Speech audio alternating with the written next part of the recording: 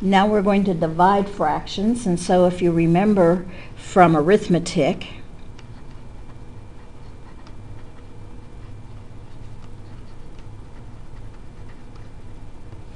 so an arithmetic example, if I were to take 1/2 times 3/4, or divided by 3/4, this would be invert or multiply 1/2 times 4/3.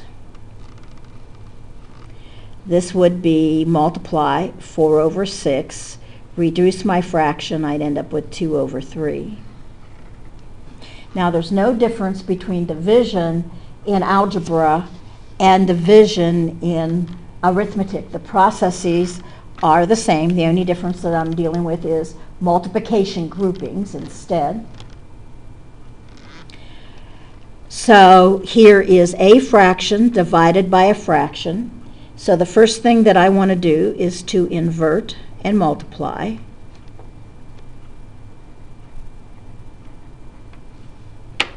So I'd end up with y squared plus y over y squared minus 4 times y squared plus 3y minus 28 over y squared minus 1, and grouping, just like we did last time, grouping, grouping, grouping, and then when you multiply it becomes one thing. And now we're going to factor and reduce.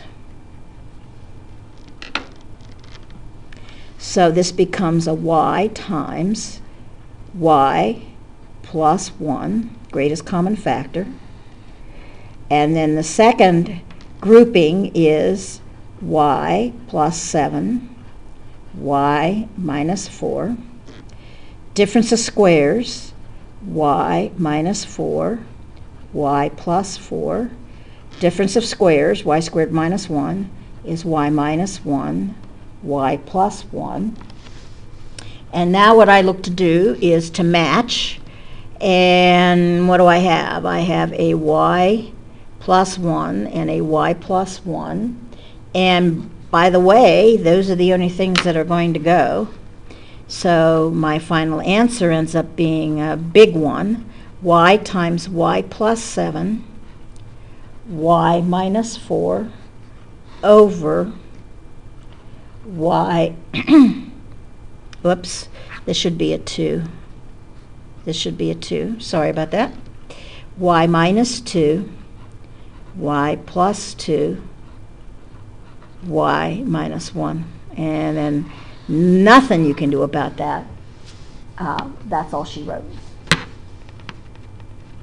So be sure that in your notes you change both of those to 2's. And that's my bad. I apologize for that. Not paying attention. Same issue is on this one. And the first thing I do is to invert and multiply.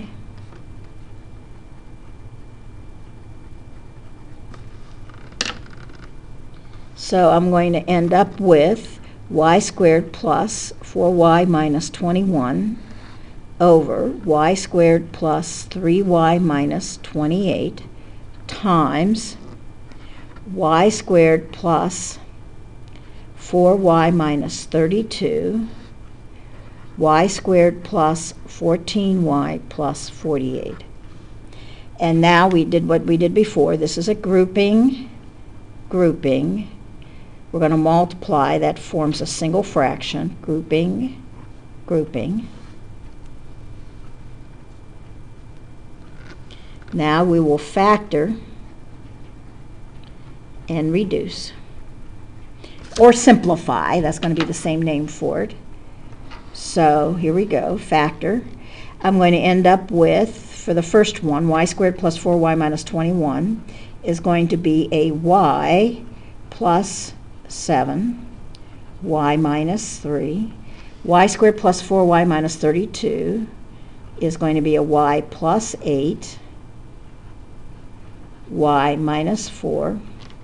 Y squared plus 3y minus 28 is going to be a y plus 7 and a y minus 4. Y squared plus 14y plus 48 is a y plus 8 and a y plus 6. Now I look to match things up. Y plus 7, y plus 7. Those are going to reduce out. That's going to form a 1. Y plus 8, y plus 8. Those reduce out. That forms a 1. Y minus 4, y minus 4. Those reduce out. Those form a 1.